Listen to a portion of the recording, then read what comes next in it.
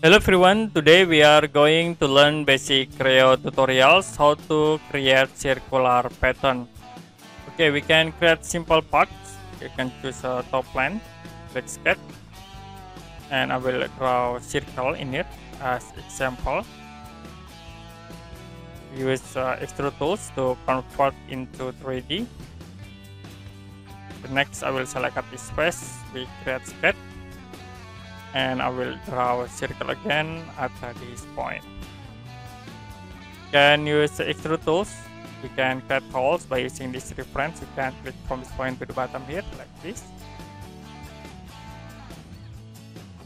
And then click OK to apply.